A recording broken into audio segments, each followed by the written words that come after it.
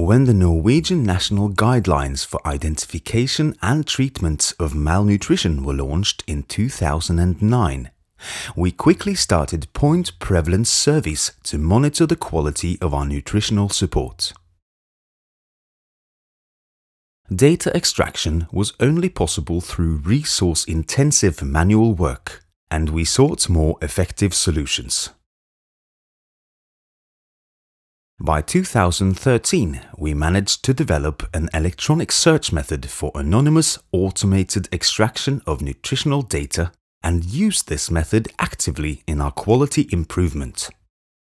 The following year, one nurse manager started daily huddles, gathering all nurses at the ward to follow up patient nutritional safety.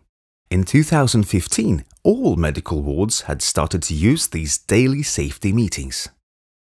The electronic searches, daily huddles, and regular training of all nurses have proven important in implementing screening for nutritional risk in compliance with the national guidelines.